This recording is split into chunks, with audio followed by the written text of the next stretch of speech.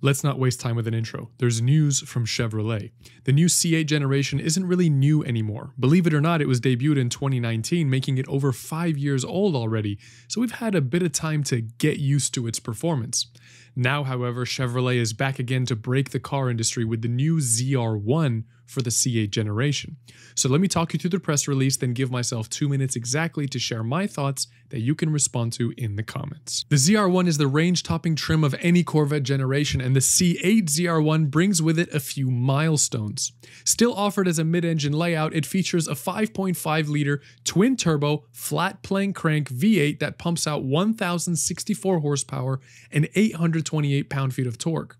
This engine is dubbed the LT7 and currently holds the title for the most powerful production V8 ever made in America. It is also the first turbocharged factory Corvette in the model's history.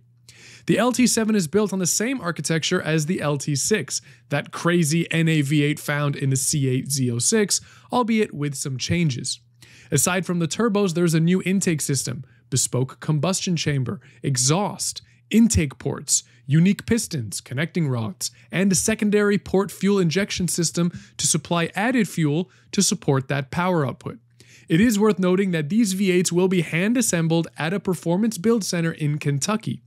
To stop the ZR1, Chevrolet has fitted a new braking system that features carbon ceramics. The result is that in just 24.5 seconds, it can go from 80 miles per hour to 200 and back down to 80. Modifications were also made to the transmission to ensure that it can handle the power. The inner and outer input shafts were upgraded, and improvements were made to the gear capacity, oil management system, and control valves to handle the higher clutch clamp load. A series of functional aerodynamics allows the new ZR1 to produce more downforce than any Corvette before it, peaking at over 1,200 pounds at its top speed of 215 miles per hour plus.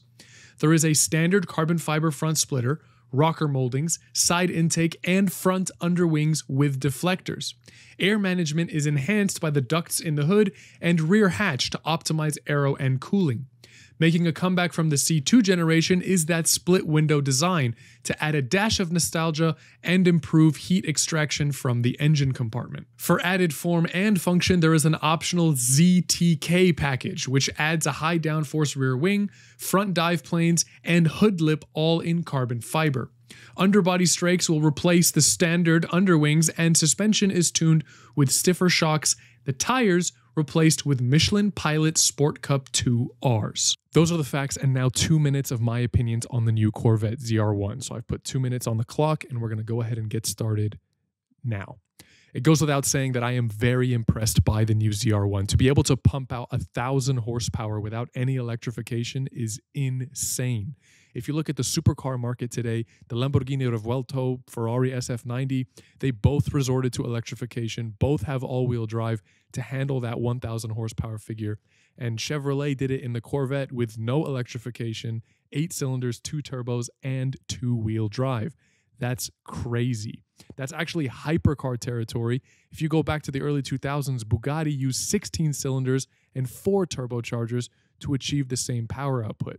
So I guess what I'm trying to say is Chevrolet is really embarrassing the supercar industry, and they've been doing that since the release of the C8. Just a standard C8 Corvette can outperform a lot of cars that are significantly more expensive than it. And let's not even talk about the Z06. But that's kind of where my problem with the ZR1 starts. Don't get me wrong, performance undeniable, but it's supposed to be a car for everybody. It's supposed to be a performance car that is attainable. That's what makes the Corvette so great. It embarrasses supercars at a price point that really anybody can afford. And the guesstimations of a lot of the magazines for the MSRP on this new ZR1 is $180,000. There's not that many people that are going to be able to afford that. Pretty much just people that are looking to buy a supercar. And whether I agree with it or you agree with it or not, the reality is, at the end of the day, it's still a Chevrolet. And for the people that have supercar money, most of them are going to buy a supercar, performance aside. So I don't know. This car, I don't know who this car is really for other than a diehard Chevrolet fan, which, I mean, if that's what it is, that's what it is. But that's my time. And those are my thoughts. Let me know your thoughts in the comments down below. Thank you so much for watching, and I'll see you in the next one. Take care.